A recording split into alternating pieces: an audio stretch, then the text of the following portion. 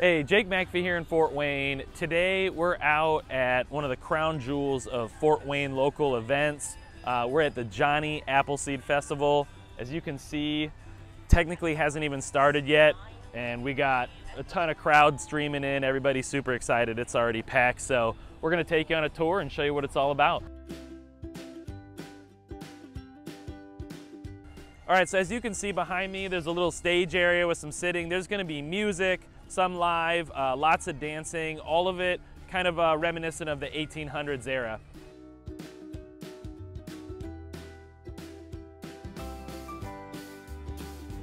So as you can see behind me, they have fire cooking the food. Part of the vendor agreement is you're not allowed to have any modern amenities, no propane, nothing like that. So they make the food with flame. All right, so as we mentioned, they have a lot of entertainment. There's a section with games, food. They also have crafts, as you can see behind me. All the different vendors have different crafts, again, reminiscent of the era. Everybody knows I'm a big battle axe guy and battle sword guy.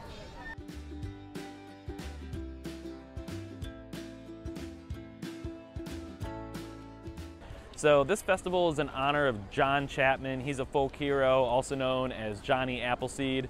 Some believe that he was actually buried here. That's not confirmed. There's a lot of rumors about where he's buried. But he spent his final days planting apple orchards across Indiana, which obviously had a profound effect on the area.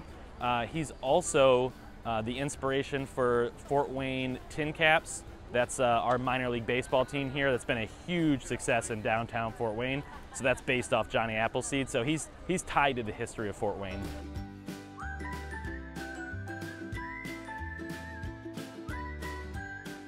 So I'm here with Sheila. She's with the Settlers Group. We're gonna ask her a couple questions about her experience working here. So Sheila, what time did you get here this morning? We start setting up at 4:30 in the morning. For all of these big pots, we're making chicken corn chowder, ham and beans, and beef stew, and all of it is assembled here. We cook it over an open fire, and so it takes several hours for it to get done. They're doing it right. You can tell they're doing it right. Sheila, it was good to meet you. Thank you for your time, and thank you for doing this. It's a huge service to the city.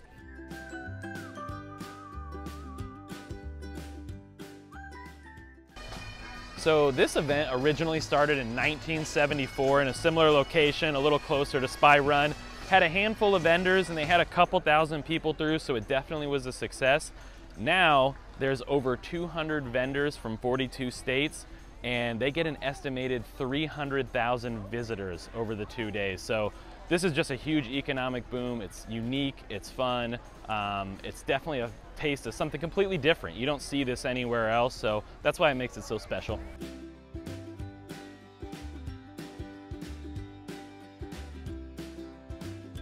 So as we mentioned, all the food is cooked with a fire, open flame type of thing. So they have to keep a big stable of wood here. That way they can keep the fires going all day. Well, I can see, I don't know, that's coffee or tea behind me, food, so all kinds of things going, and it's all based on this supply of wood. So something cool that you may not think about.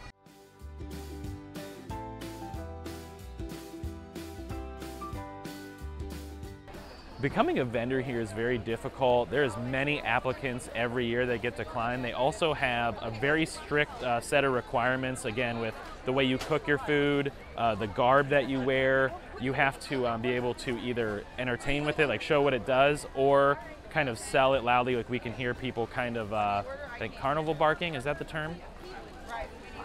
Cameron doesn't know the term. I got my brother behind the camera today.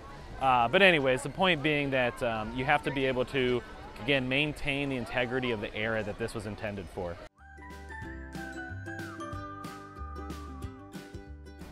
So another cool thing about being here is this area is very densely wooded, so it has lots of shade, because it does get very hot this time of year every once in a while. We've got tables behind us, picnic tables over here, so you can kind of sit down, relax with your family, give your feet or the kids a break.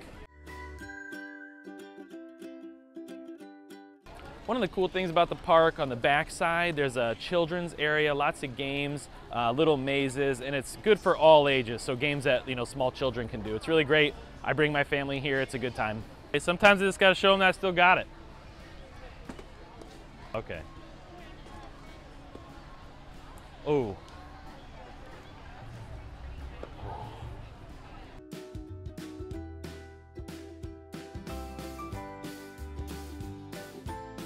So they have all kinds of different food here. One is the homemade pork rinds. Right now I've got the barbecue. Tried the original, it was delicious. It's a tough call. I'd say barbecue it is. Okay, so I just tried those delicious pork rinds. Now I'm here with Bobby. She's gonna tell us a little bit about how they make them. Hi, these are actually what we put into the oil. And as soon as we do the oil, they just kind of poof up into the pork rind that you see.